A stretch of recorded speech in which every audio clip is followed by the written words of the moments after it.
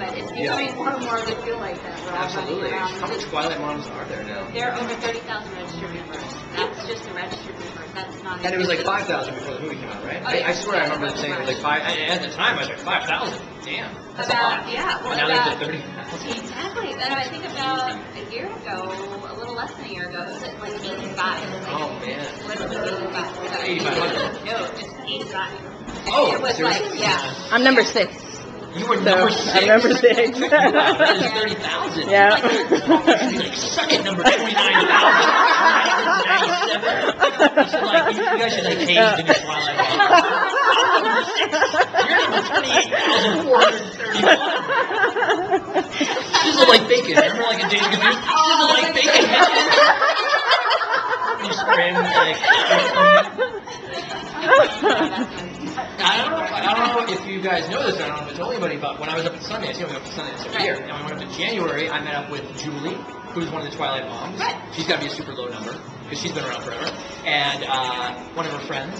And it was just so nice because like we were up there at Sundance covering all the movies and stuff like that, and I get this email from Julie. She lives up there near Park City, and she was like, "Let's meet up." And it was just so nice in all the chaos of Sundance to like sit down and actually just have a coffee for the Twilight moms. Just talk Twilight for a little while. Yeah. You know, Nice. very nice. Well, I love the little niche that we can fit in the whole fandom. You know, Totally. the older mature fans.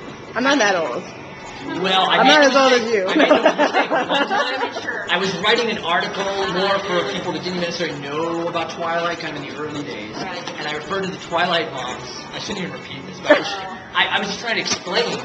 So I referred to the Twilight moms as even middle-aged people are into Twilight. And, oh my God, I got all these emails. No, whatever. Technically, it's middle-aged, like 30 or 50 or something, right? I'm 28, so Most of the Twilight moms I met were like around 30, so I figured it was okay, but you don't want to call a group of women middle-aged. No, that's like diagnosing PMS. You can't do that. Bad news, yeah. So what was your trip to Fort Flex? My trip to Fort Flex was awesome. It was the first time I'd ever been there, and so basically, I went up there for the summer school symposium, and the one thing that I will definitely take from me most is that it's amazing to think that Stephanie wrote about Forks without ever actually having been there. Yeah. It is amazing. You've been, right? I have, yeah. Okay. Yeah, amazing. So we were heading up there for the prom on Saturday. We landed in Seattle. We rented a car. We drove up. First off, you get the navy in your car, and the navy tells you, like, take a right, take a left, take a right, take a left, and all of a sudden it said, like, we start driving down the street, and it said, like, pull to the right if you're in line for the ferry. And I'm like, look at those losers taking a ferry, you know? And then the thing's like, take a right, take a left, take a right, and I kept cutting the ferry line, and suddenly, bam, we're at the water. And like, suddenly a state trooper comes running up, he's like, why didn't you stop when I was screaming to stop? And I'm like, we're just looking for the bridge. You know, the navvy says, keep going straight. And he's like, there's no bridge. You're just going to drive into the lake. And I'm like, but look at my navvy. It's got like there's a bridge. And he's like, you need to go to the end of the line and wait 2 hours to get on the ferry. And I'm trying to make the prom, you know? So good luck telling a state trooper I need to make it to the Twilight prom.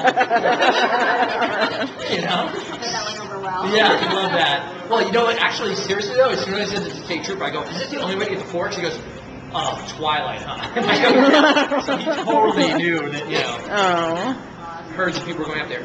Anyway, so then you take the ferry, which is really awesome, across, and you drive up, and suddenly you drive up, and all you see is just a massive tree, and then another massive tree, and then everywhere you see forests. And you, like, swear that you can see, like, vampires and wolves, like, peeking out from behind the trees. And then the water is just gorgeous. And then suddenly, we got a sprinkle. And my cameraman, Dave, he goes, oh, it's starting to rain. I go, damn, it's starting to rain. It's just like Forks.